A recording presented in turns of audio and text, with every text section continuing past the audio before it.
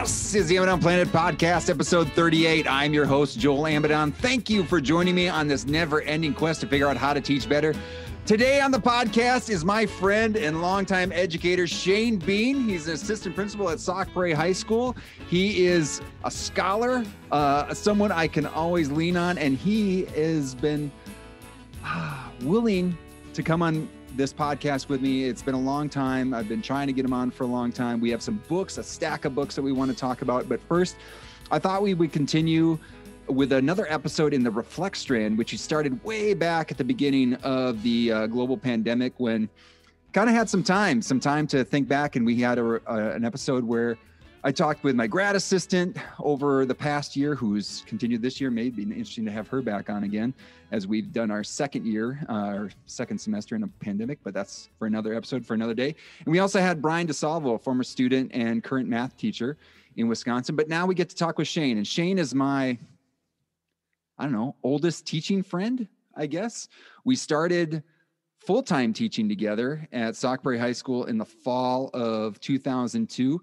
We were both teaching the same subjects, but he's got more of a story than that. And with a lot of kids, a lot of time, and a lot of years in education later, we've grown a lot together and a lot of conversations. So we thought we'd share one with you on the podcast today. Shane, thank you for coming on the podcast. How are you? I'm good. Thanks for having me, Joel. All right. So a little bit background on you, if you would go for it and share a little bit. I mean, I know all about you. Well, I don't know all about you, Shane. Every time you surprise me every now and then, but if you could share a little bit about yourself. First, let me test you, Joel. What would be my claim to fame? What TV show have I appeared on? Oh, I know this. The Bozo Show. The Bozo Show is correct. What game was I on? The Grand Prize Game. You almost said it like the announcer did there as well. So good work. For those of you who are dated and don't know what the Grand Prize Game is, it was the corniest show on this low-budget clown show back in the 70s and the 80s. Literally a clown show. Literally, yeah. Shane was literally on a clown show. Oh my goodness. So, but how wide was that? Like, was it? It was. I mean, it was on WGN. Yeah, the Superstation. Yeah, the Superstation. So at that time, from South Dakota, Montana to big time, Michigan, Midwesterny. That it was a big show. So, and I will say it because my mother put in for the tickets to go on this show when she was pregnant with me. And we didn't receive the tickets till sixth grade, when I was in sixth grade. Wow. So that's how popular the line for tickets were. So it was a big deal at that time. Okay, trivia back at you. Okay, so you played the game, which was you'd throw a ping pong ball, into cups that were spread out. Okay, yep. And so if you got in the first one, you got prizes all the way to the end. And what was the grand prize in the Grand Prize Game? I think I remember. Let me see. You go, Shane. The grand prize was a $50 bill. Crisp. Crisp. A crisp. Yes, thank you. A crisp, and you'd snap it. $50 bill and a new Schwinn bike. Schwinn bike, yeah. Oh my goodness, I thought Schwinns were the greatest bicycle ever because of that. Exactly, that was the brand. That was it. So. Yeah. Yeah, and the Bozo Show, you'd watch like cartoon. He'd have cartoons. I remember that's like you'd have G.I. Joe and like snippets and. Yeah. I love the Grand Prize. Oh yeah. All right. So we have already gone off onto a tangent, but sorry, go Shane. You've already started us off on a wild direction. This is great. This is wonderful. No, thanks. We was fortunate to grow up on a small dairy farm, 600 acres in rural Wisconsin, just a beautiful neck of the woods by Baraboo, Madison, Wisconsin area. And grew up without really a focus on education. But my parents created space for me within the work on the farm and those kind of things to pursue interest. And so they nurtured my love of reading and continually provided opportunities to learn. And so enjoyed that. Some significant teachers along the way, as I think we all do, that impacted in life. I went to a school that there was 13 people in my class, K through 6. And so then to go to town, to go to the big school where there was 200 kids in a grade. Woohoo! Yeah, it was quite a change. And enjoyed that opportunity, got fully involved in high school. Again, parents allowed just to do sports, to do clubs, to do forensics, to do all those kind of things. And you could just kind of see rounding out as a person. Then towards senior year, my grades were good. My test scores were good, and had the opportunity to finish well in my class, and ended up with the opportunity to go to Vanderbilt University in Nashville. And I know for your followers down there that this is a conference rival, and I'm proud to announce that we did win a championship yesterday. We won the women's soccer championship, our first nice. time. There you go. So at Vanderbilt, we celebrate bowling championships. We celebrate tennis. We're not going to win a football. They've had baseball. They've had some baseball. Our baseball team is incredible. So I have to be very careful because my boss went to Vanderbilt, Dean Rock. So shout out to Vandy if you're listening out there, Dean Rock. All right. Good work. And so again, I consider the transition from a 13-person farm country school to town, at that time a 200-person school, and then to go from little Spring Green, Plain, Wisconsin to Nashville, Tennessee, in the heart of that, and just walking on campus that first time and asking myself, what the heck am I doing here? Because it clearly became evident that I was the token farm rural kid in this class to help round out their class. And the first semester really kicked my butt. And then I learned how to learn differently in college, and thrived in that atmosphere. And again, could just see opportunity after opportunity rise for myself there. Got to participate in cross country all 4 years. Got to travel and see some great things that this small town kid never expected the opportunity to do. Had some great professors in college that just sparked interest and sparked conversation, and enjoyed that piece. And in my sophomore year, they made you pick a major. And so I was good at math, so I picked math. And then at the end of that year, I realized, what am I going to do with math? I'm paying an awful lot of money to be here. I better pick up a second degree. And so I picked up an education degree. And in a school like Vanderbilt, not many people go there to be math teachers. So there was 3 people in my program, in my cohort, that we went through. And during my senior year then, as I'm doing student teaching, a company reached out to do some interviews. Again, my grade point and my test scores and all those good things were good. And I thought I'd do some interviews before the teaching interview cycle started up. And I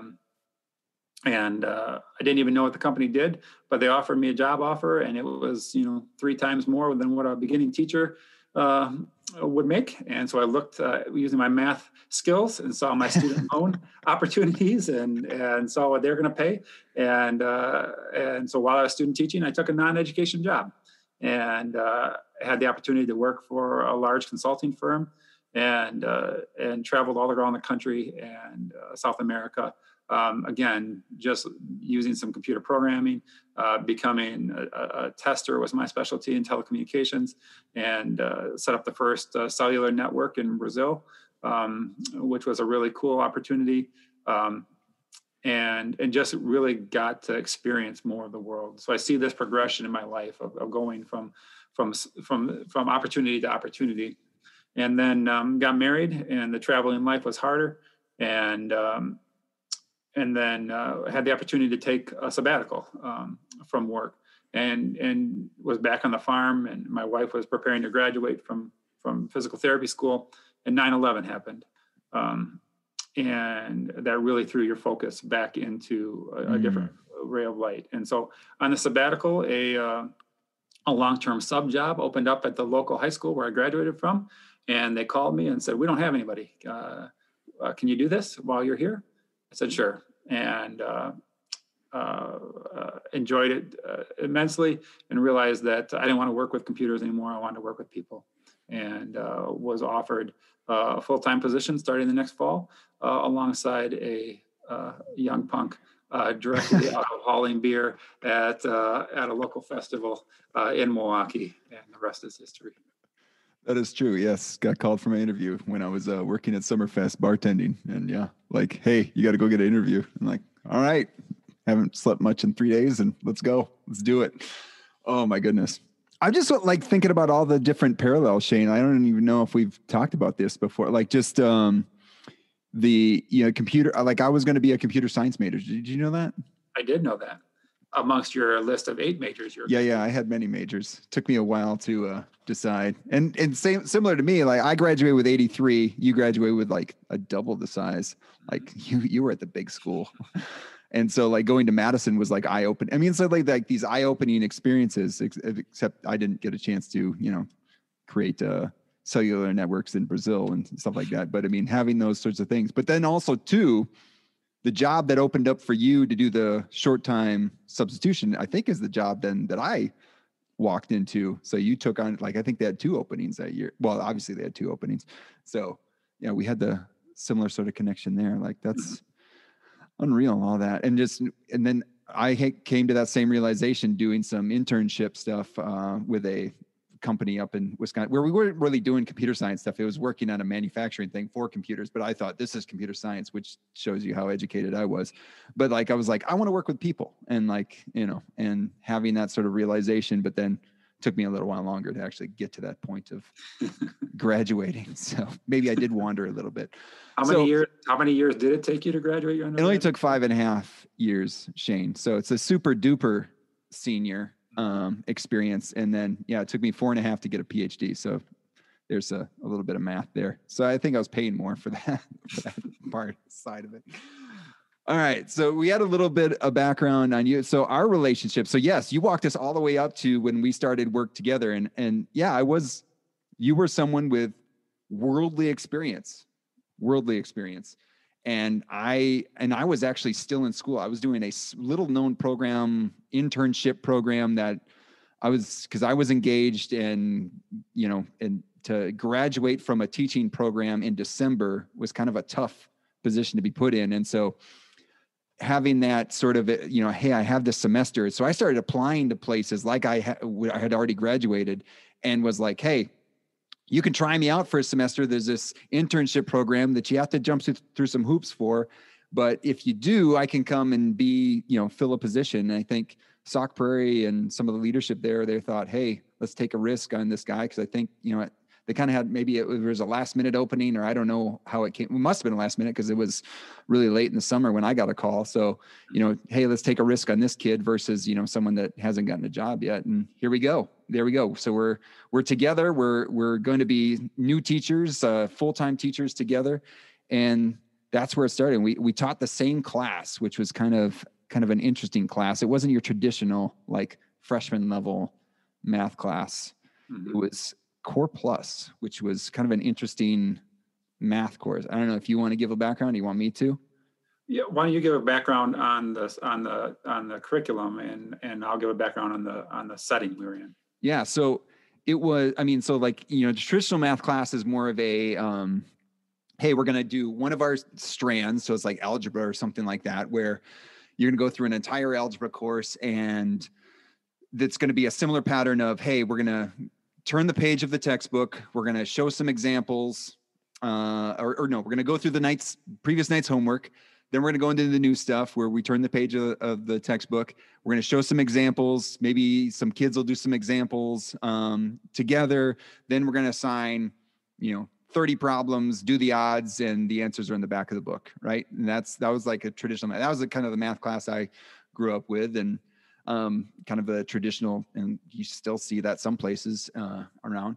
But then this was different in the fact that it was like the philosophy was, if you're going to take one more math class, what math do you need to know? So yes, you need to know algebra, but you don't need to know just algebra. So they thought, hey, Core Plus was built on, we're going to do some algebra, we're going to do geometry, we're going to do statistics and probability, and we're going to do discrete. And we're going to put all those into one, and then it was called integrated mathematics. And so, did a lot of things in group work, which was it kind of blew my mind because I was like, what do I do? What do I do with it? Like, so it's a completely new way of teaching. So I got shoved off for me personally, I was like, I got this huge shove and I was like, what does this actually look like? And you were a little bit ahead because you had a chance to do the long-term substitute, but it was like, I didn't really understand how this was going to work. How was I going to teach with groups? Because it wasn't me up front. It wasn't teacher-centered, which was probably what my program at the University of Wisconsin, a fine public institution, was promoting, but I still hadn't seen it yet. What would have been ranked higher at that time, by the way, Vanderbilt or UW-Madison? I'm pretty sure Madison was rocking it at that day. I did look up Paul Cobb, who was a superstar at Vanderbilt, and still he's a emeritus professor now, but he just got there, right? Because when did you show up at Vanderbilt? 92. 92. Ooh. So Paul Cobb was there in 93, I believe. And so because I've read some of his stuff when I was doing the doctoral work, but he's kind of an amazing guy. So there you go. But Wisconsin had some superstars as well. So I think they were neck and neck up at the top of the math ed world. So anyway, it was kind of mind blowing about, hey, how does this work? How does this teaching with groups and really like letting students struggle with problems, which is actually what we're striving for. We want productive struggle for our students with mathematics, but we've talked about that in previous episodes of the podcast, like celebrating the struggle with Anne Monroe and Candace Cook and stuff like that. But it was like, it was being thrown into a fire, and it was kind of shook me on like, what does this look like to teach like this? Yeah, and for me, you talk about that. I'm now watching teachers that I had a decade ago in that traditional format that you described, running classrooms completely different than what I had grown up with. And so that was, I'd had that opportunity before you to watch that, but I hadn't had that chance to develop that culture within the classroom. And how do you handle all the noise and the chaos? From these old school teachers that I was used to that threw erasers at you and all those kind of things when you fell asleep. So to watch that transformation and to live it was really interesting. But we were in the middle of the math wars at that time. Oh, yeah. That was certainly the case at Sauk Prairie as well. And for me, coming from a business consulting background where we came in and we had to learn problems and we had to apply and find unique situations, this fit right into that mindset for me of this program. But something that being new and that pendulum really swinging in that other direction, the community just struggled with that, and even colleges really struggled with this way of looking at math. And are they prepared? At that time, particularly, math was a gatekeeper, and you needed to get them to a certain point. Was this going to get them there? Were they going to, when a college looked at the transcript and saw integrated math, what did that mean to them? Right. And that was causing, struggles. And for parents who had gone through school in that traditional spot, who not only had goals for their children, but also had highly preconceived notions about math, that math is hard or math should be hard. This was a difficult switch, and we walked right into the middle of that. Yeah. And then I think I think our second or third year is when we started piloting the newer, we were a leader in Wisconsin for implementation. And so like the next book came out, and so Shane and I have our names in some textbooks for the second iteration, where we had a chance to go through and read the books and implement the activities and provide feedback to authors who, in hindsight, I didn't realize how cool that was. Like when I go into do my doctoral work and I'm reading papers, I'm like, hey, I know this guy. It's like, that's pretty cool. Like that we had a chance to kind of get in and see how the sausage is made with writing textbooks and seeing some opinions on things where, and they were, with the second book, I think they were, speaking to those sort of tensions that existed within the curriculum. Like, hey, we see it as, if we wanted to be extreme, this is actually what we would want, but we have to appease to people. So they're putting in some practice, they're putting in some stuff, and being able to see in some of our teaching, I think like, and this was the eye-opening experience for me when I realized like there's something to this. when we were doing some of the stuff that we did all the time, like, foil or expanding and factoring and all this sort of stuff that was like, I don't know, kind of a heavy topic in the curriculum that I had growing up in like early algebra classes. And I would give that to my students. So they'd been doing like really in context problems, like, talking about, the prom and what best place to start, to sell tickets to maximize profit. And kids are struggling with that. And then all of a sudden, so that was using quadratic functions, and then doing these like what we called naked math problems, where they're doing some factoring and expanding, and kids are just flying through it. They're like, can we do this all the time? This is really easy. I'm like, yeah, it is, compared to like struggling with this in context problem. And then they're doing this, factoring and expanding. Like, we just do this. Really, seriously, this is what you did. And like, yeah, that's what we did. And like seeing that sort of, eye-opening experience of like, hey, this thing that I struggled with and I saw my friends struggle with was something that these kids, like even the kids that you would say, in parentheses, in quotations, struggled, like we're flying through. It was pretty eye-opening to have that sort of experience. So I don't know. That was something that really opened me up to like, hey, what's the possibilities here?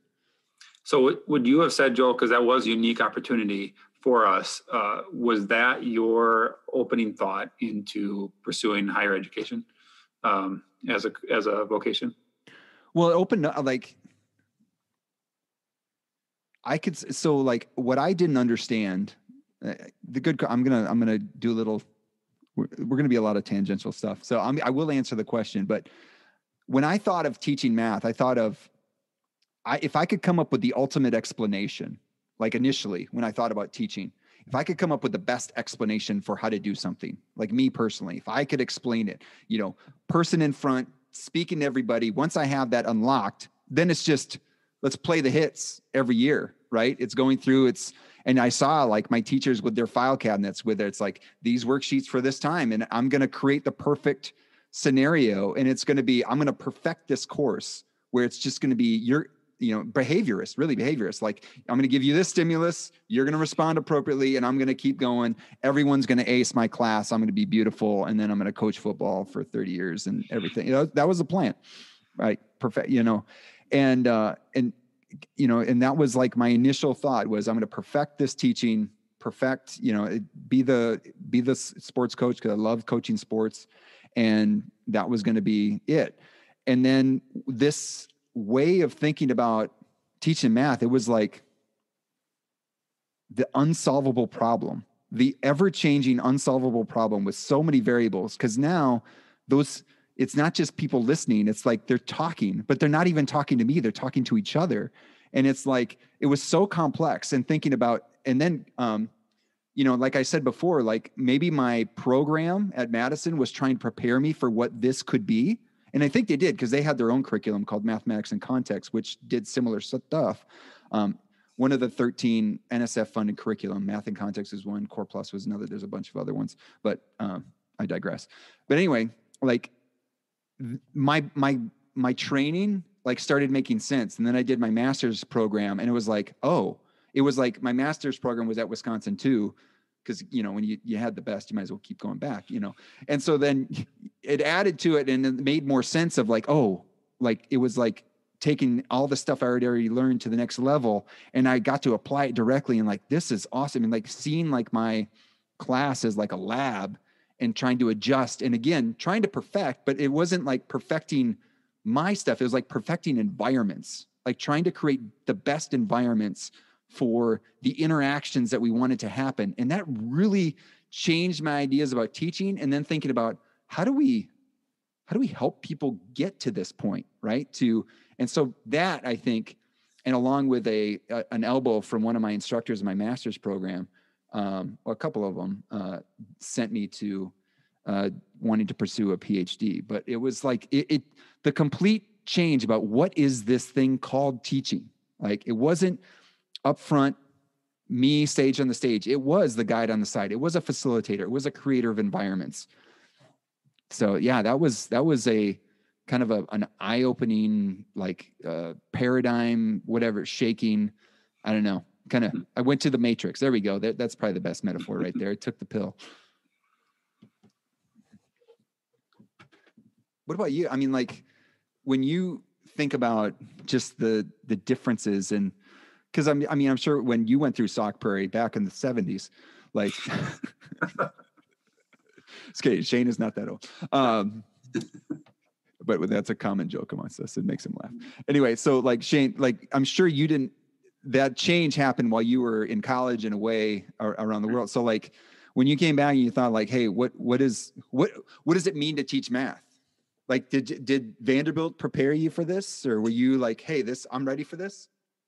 No, I wasn't ready for it because I was ready for the math portion of it, but this is about thinking about how to think. This is about collaboration. This is about learning, not, when you talked about the naked math, how that's easy for some kids, that's not what this was about. This was about discovering, developing, working through proofs in a more natural fashion, not just the bare proofs of geometry that we do, and really exploring how was the Pythagorean theorem developed? How was the law of cosines and sines? How do they interact with each other? There were certain units that were outstanding. Distance formula, Pythagorean theory. Yeah. Those are Yeah. That particularly, and even in education as a whole, when I went through school slightly before you did, that's not what we did, right? We learned facts and figures. We learned the 50 state capitals. We did those things. And I was really good at that. I could, spell, I could multiply in my head. I could do that kind of stuff. And then to go to college and then go to this workplace where, okay, you have those abilities, but you have to be able to work with others in new environments. You have to be able to communicate. We didn't do that in math, right? And so to think about doing that and learning that in math was a paradigm changing experience. And so, and for some people, it was too much. It was too much of a swing to that side. Yeah, I always felt like, though, if I had a one-on-one conversation with somebody about it, and you talked about some of the things with parents and like the real concerns, like with, hey, is this recognized? This looks way different than because like the path that I went on to get to my successful position, like I know that path works. And it's like, but did it work for everybody? And then, so it's like, and would you want all algebra? Don't you think knowing some discrete, knowing some statistics and probability and seeing those connections between would be helpful? And like, I know for me, and especially I was in like my doctoral work and I was going back and like doing some statistics in my doctoral level, like graduate level stats courses. I'm like, I taught this stuff in sophomore year. It was pretty cool.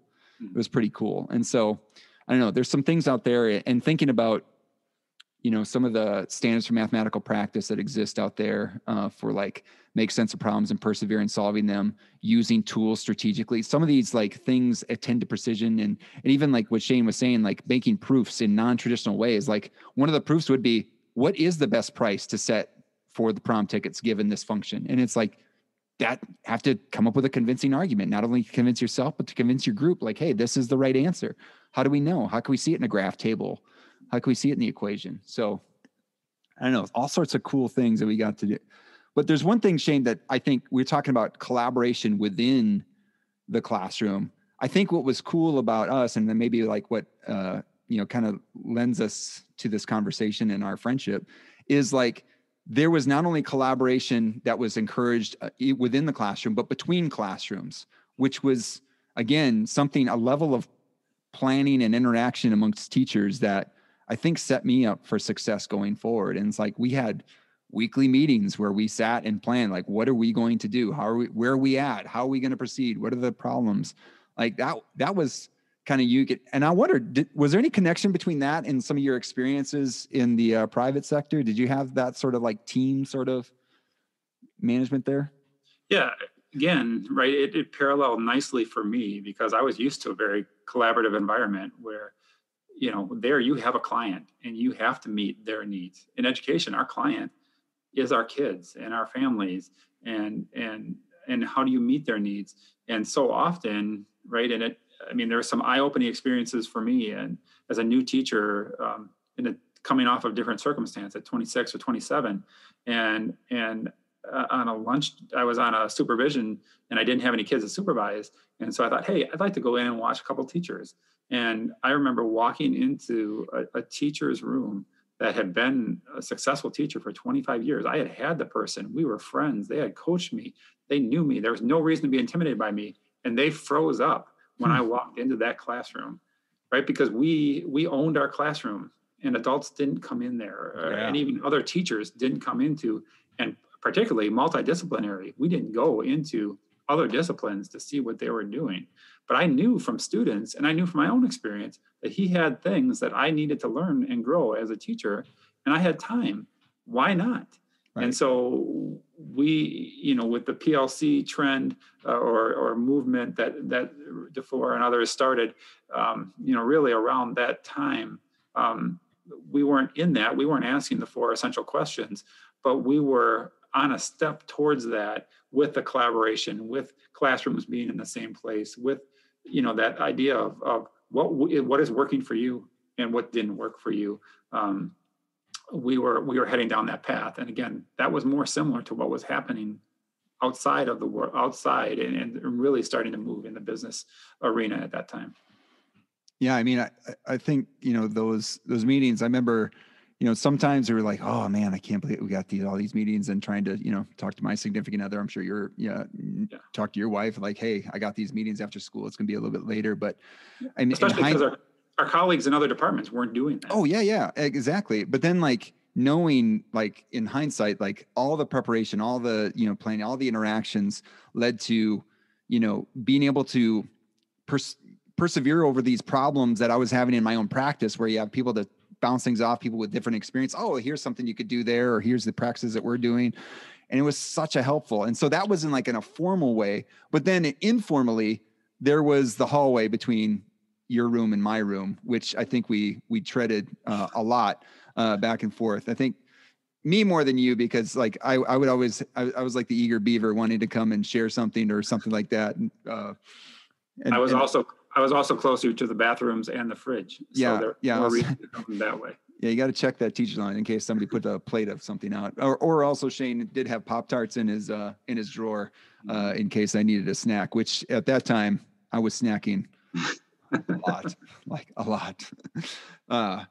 Shout out to Pop-Tarts. Anyway, so we had a lot of interactions. We're kind of in the same space. We're trying to figure this thing out together, and we're doing some things. So one thing I did want to come up with was, what are some learnings that we had from each other? Because I think that is something that, as much as you can say, to find, and I actually found a term for this, is a duo. There's this research around duos, and I wish I could find that article, but it's having duos where it's that person to bounce some things off of each other. I have Dr. Monroe at the Ole Miss School of Education. She's someone that's been on the podcast a number of times. She's my person that if we have something, we've done a number of projects together that we bounce things off. But that's first started with you, Shane, is we would, I think, bounce these things off of each other all the time. And so we had some learnings. What are some learnings that you had? I can go first if you want, or you got one ready to go? Let me just comment on that. I hadn't heard that term of duo, but that's something that I've talked about here now as an assistant principal in this role, as we hire and as we set up mentors and as those type of things, is who can start off with this person, and that relationship may not develop, but can be some of those things at the beginning. But then really to encourage and to put people in situations where that growth and that relationship can happen, and really see that growth as a person and as an educator. So I'd be curious to hear yours. Why don't you go first? I've got let me push back on that too. And I don't think that necessarily has to be someone in the same discipline too. Because I remember there was somebody, right, just because our patterns of showing up at school at the same time, George Roth, back in the day, he's someone that taught me about rubrics. And I still think about it to this day, and was someone that I could bounce some things off as we were sitting there making coffee. It's who could race there and get to make coffee first. So that was just something that happened organically, but yeah, having those duos is great. So sorry, you wanted me to go first? Yeah. All right. Shane taught me that slow and steady can still win the race, because I think at times, thinking about how to proceed, and maybe this is something that he's going to say about me, is like, I would be someone that's like scrambling, like doing all sorts of things and having like, 3 minutes before class, I want to try something and like copy something off or set something up. Like, hey, let's do something to the environment to make something happen. And, I would always like, maybe run and bounce something off Shane, and Shane would just listen, and he maybe offer a comment or offer something where he's like, he wasn't going to do what I was going to do, but he had some questions, he had some ponderings. And then maybe later he would put something into play, but it's showing like, I think we still were progressing at the same time, but maybe like mine was a more erratic stock market and Shane was more of a, steady going sort of way. And so I think it just showed me like these like subtle changes are something, and subtle things to do with your practice are good to do, and probably not as jarring maybe to the students at the same time. So that was something that I guess stood out to me from you, Shane, because never really willing to go, like just not willing, but like always methodical, being methodical. And that was honestly my first thing that I wrote down, was that corresponding piece is the willingness to try new things. To talk about that hallway and to say that was a good intro to this conversation, because you would run down, right before class, when we have the same class going to start, I'm doing this, you should do this. And you would be willing to throw 5 new things against the wall and just see what stuck, see what worked. And that wasn't my style. And I could ask those questions, but I can point to several things that I implemented, that I learned from you, and I learned from your successes and from your failures of what didn't work. And I needed that in my life, because otherwise that slow was going to go to a crawl and I wasn't going to grow. And so you accelerated that. And I really appreciate your willingness and just freedom and creativity to see a need and try to fill it. And if it didn't work, to admit that and come back the next day and try to fill it a different way, which might have been my way and might be another new way.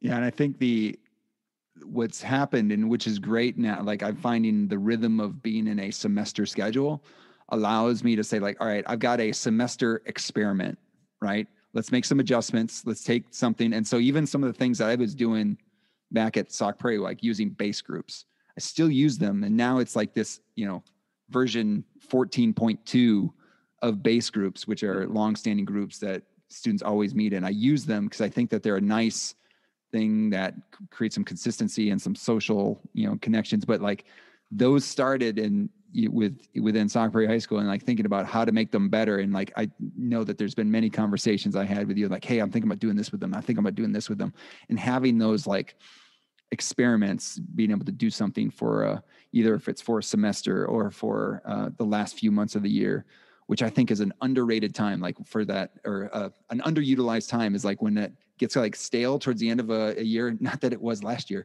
but to try new things, which we had a big chance to do this past year. What's something else you had, Shane? Another thing that you influenced me is your mindset towards assessments, and your willingness to call them celebrations, or your piece on that. And, celebrate good times, just all those pieces. But really underneath all of the goofy stuff, all of those pieces was a mindset and how you looked at it. And that was crucial. And I still, that's something that will never change for me, is when somebody calls it a test, I will often either hear you in my head, or I'll call it a celebration, particularly with my own children, with students. Oh, you're celebrating, but just that idea of not regurgitating thinking, but showing what you have learned, and let's celebrate that, and let's celebrate what you don't know, and the opportunity then to grow from that, and reframing how we look at assessments, whether they're formal in here or really in life, those opportunities that come before us. So I appreciate you teaching me and affecting my mindset on that. Well, that's just to bounce back on that. I think, we did some, you're very good at analysis and things like that. And I think you looked at how many times a grade changed when we did our final celebrations for one of our courses on, Integrated Math 1 or something like that. I think I could probably count on one hand how many times a grade actually was influenced, but yet thinking about the stress, the anxiety, the extra paperwork, everything that was put into those things. And you wonder, like, how could that be better used? And again, these were like paper, pencil, Scantron, bubbling, sort of things. Whereas like, after all that's said and done, it was like, no one really hurt themselves. Very few helped themselves. Yeah. It was what it was. And thinking, and I see the same thing at the university level where I've got, people that are getting ill from anxiety and stress because of all these finals that they have, and thinking about how can we help them do things. So when I do my celebrations, a lot of it is portfolio based. And I want to see, hey, show me something that a growth area. It doesn't have to be something you did perfectly, but something that you learned about how to do this job of teaching of, in this case, elementary mathematics better. And and it truly is a celebration. You see like, boom, growth after growth. And not only is it where they get to reflect and see how they're growing as teachers. Also for me, I get to see, that was a good assignment. That was a good reading. That, like these patterns of like, I tried an experiment this year of getting of different ways for having my elementary math teachers teach some math. They taught to small groups virtually in breakout rooms within Zoom. And it's the first time I did it. And I would say the majority of the folks put their mini lesson plans and the reflections they did afterwards and the evaluation process that we did around it, where they self-evaluated, they peer evaluated each other. That whole thing was the majority of our folks' artifacts for like, that's where I grew the most, is through that experience. And it was like, all right, that's a good thing to know, versus if I would have done a Scantron of the concepts from the course, I don't know if I would have, what do we have gotten out of that situation versus what we did? And they got to become reflective practitioners, which is what we want our teachers to do. So that's a big tangent for me. Mm-hmm. Sorry. I love it, Joel, when you go into that, because you just think deeply about it and you push and your willingness, again, to come back to that, trying new things, and pushing your elementary teachers, and what you've learned from that, you're going to apply next semester and next year you teach this course. Well, I know I'm trying to be good about our time here, and I didn't know if you had another one that was on top of your mind, but I want to kind of ask, what are you doing? What's the best thing you're doing in your role in education right now? But I don't know if you had anything else, or you ready to move on? I think the third one we kind of covered is just the collaboration piece of it, and how to do that efficiently, but how to use that well. I learned a lot from you, and I still utilize that in meetings, both with departments and meetings with other administrators. Yeah. Anything, the one thing is Shane and I still meet, in quotation marks, every Thursday morning. We used to do it for breakfast at the Eagle Inn, where I'd get the Eagle Inn sandwich, which is the greatest fried egg sandwich in the world. And we would do that. And then when I moved away, we still meet via the phone. But I think having that person that you can talk to, that is, to connect with on a personal basis, but then also connect with on a professional basis, is really important. And to always have somebody in that role for you is, I think, pretty healthy, especially in the world of education, where it's not just an investment of time, it's an investment of, I think, your soul too. It's pretty important. But Shane, you're in your role as assistant principal at Sauk Prairie High School. What is the best thing you're doing in that role in education right now? Yeah, right now, I think honestly, the best thing is trying to set things up for other people to knock it out of the park. Trying to let our teachers and our teacher leaders thrive. We're going through a standards grading assessment, or standards grading pilot right now. And there are ways that I want to do it, but I'm not the one in the classroom living it and doing it. And so to be top down versus giving it to them and providing the resources and trying to do the legwork and trying to do grunt work on those pieces, and being there to listen when things don't go well, but letting them thrive. So seeing their strengths, letting those shine, and then helping to grow weaknesses. I think that's the most exciting thing for me right now, which is a step back, because you want to be out front. You want to do those things. How can you, to get the most satisfaction out of watching others grow, has been a lot of fun. Kind of sounds like our math teaching experience. Mm-hmm. Yeah, really. Yeah. And that's, I think, has been the coolest thing, is seeing how you're basically creating the environment for these teachers to thrive and succeed and grow. And you're using your role as in creating space for that to happen, right? To make, hey, oh, you need some resources. Here we go. You need some research on that. Here we go. You need, what else do you need? You need some time. Okay. I can see if I can do that. Like trying to do those sorts of things. And then trying to be out front in the right moments too. When someone comes in and something didn't go well, or a parent comes in, to be there to defend and to be able to work through it with that person or with a family. That's the other part of my role then, is to help them, and then to circle back and say, okay, what happened? How can we move forward from here? Yeah. To know that you've got their back. Right? I think that's kind of amazing too. We had a former guest on the podcast, Tom Andrews. Mm-hmm. I think I didn't have him as a principal for a couple months, I think one time. Yep. Yeah, a couple months. And still, like, seeing the kinds of leadership that he did, I think there's probably a lot of that within your own leadership as well, like seeing those kind of things that he would back you up or offer some sort of insight. I don't know. I know Tom was your basketball coach too, right? He was my basketball coach, yeah, and a person that many would point to as impacting life deeply, and just a master educator. And the things that I tried to, little pieces, even as administrator, of seeing that servant leadership lived out both in public and in private.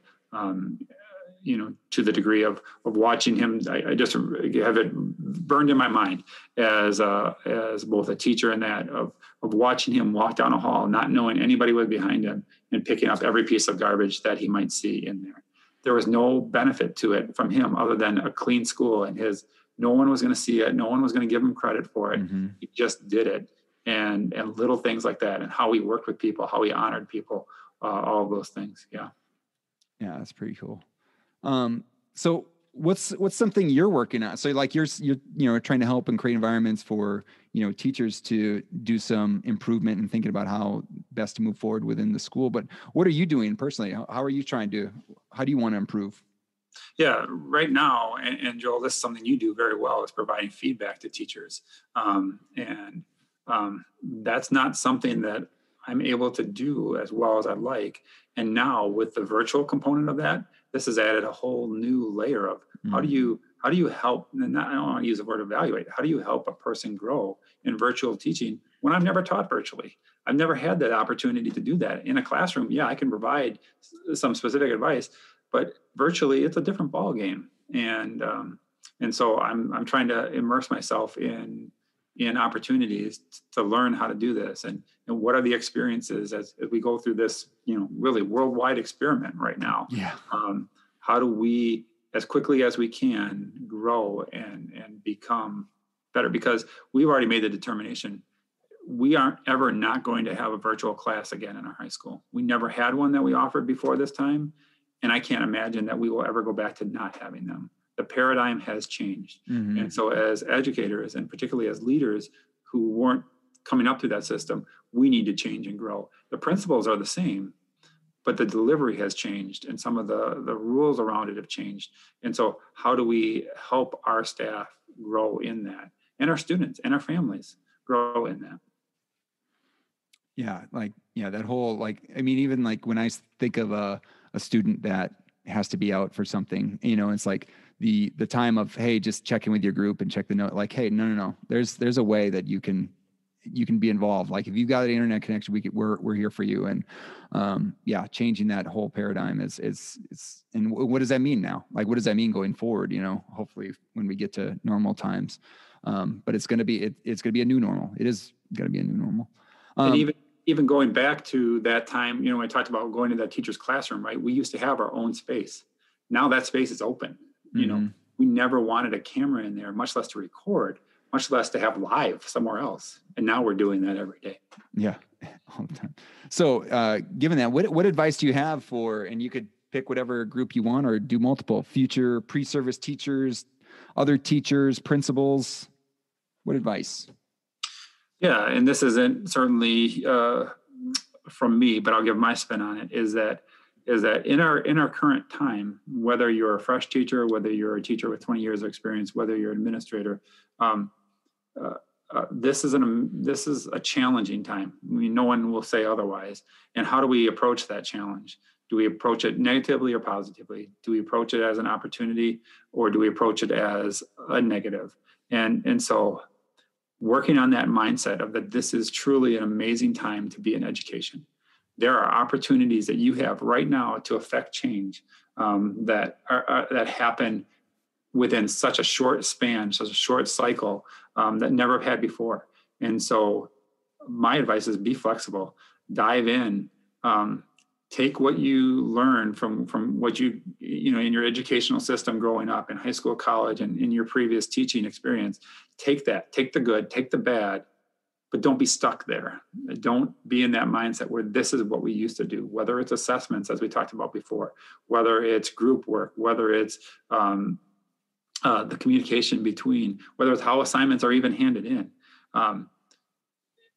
is take that and now grow with it, run with it, see what other people are doing, and beg, borrow, and steal. But this is just a time where I think we're entering in to a 5-year, or we are into a 5-year period that change will continue, but this is going to be one of those rapid periods of change where things are just exploding. Mm-hmm. And I've always wondered what it would be like to be in that time. You know, you can look back towards when America expanded, or just a variety of times in history, and think, wow, it must have been exciting. No, it's not. You know, at some point it's a grind, it's a struggle. Yeah. It's how are we going to do this? But we're going to look back, and people like yourself in universities are going to look back and say, what happened during that time period that radically changed how we educate, how we teach, how we learn.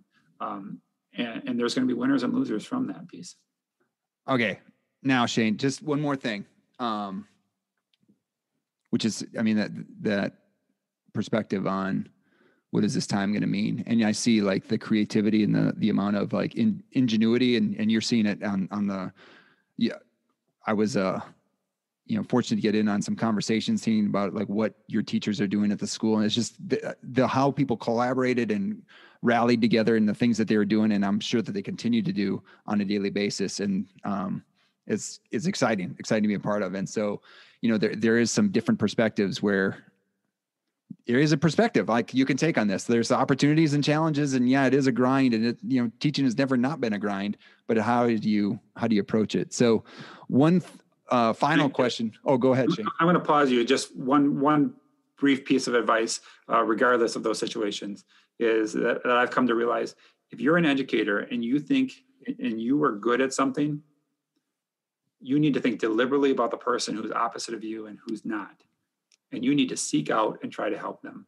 If there's any step you can take to make yourself a better educator, is to not just work in your strengths, but to realize what you weren't good at. Find that student, find that teacher if you're an administrator, seek that person out and help them, and understand their point of view, and you will become a much better teacher or administrator in a hurry. Sorry, I just wanted to get that. No, that's it. I talk about this with some of my doctoral students, and like, you're becoming a steward of the profession versus anyone who's in education. You are a steward of the profession.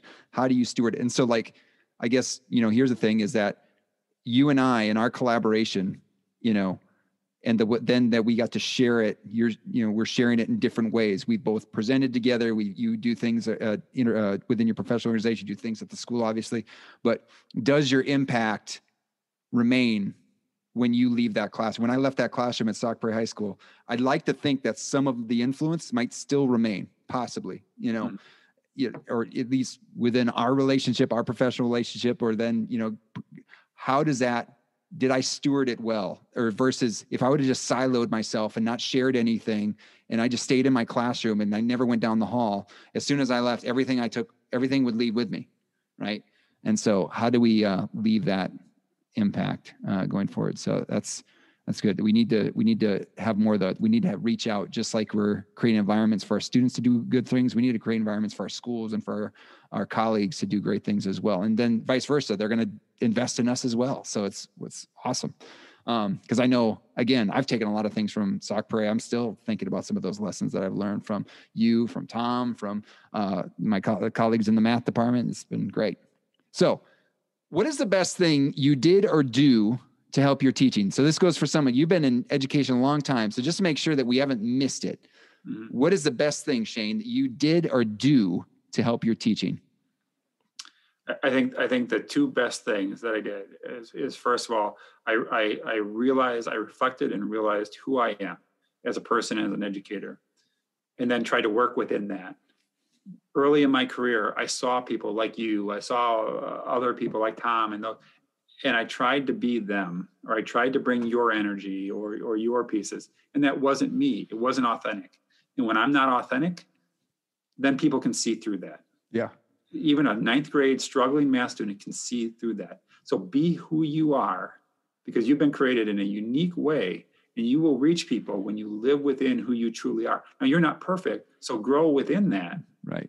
But don't try to be somebody else because you see what they do. Be who you are. Incorporate successful aspects into that.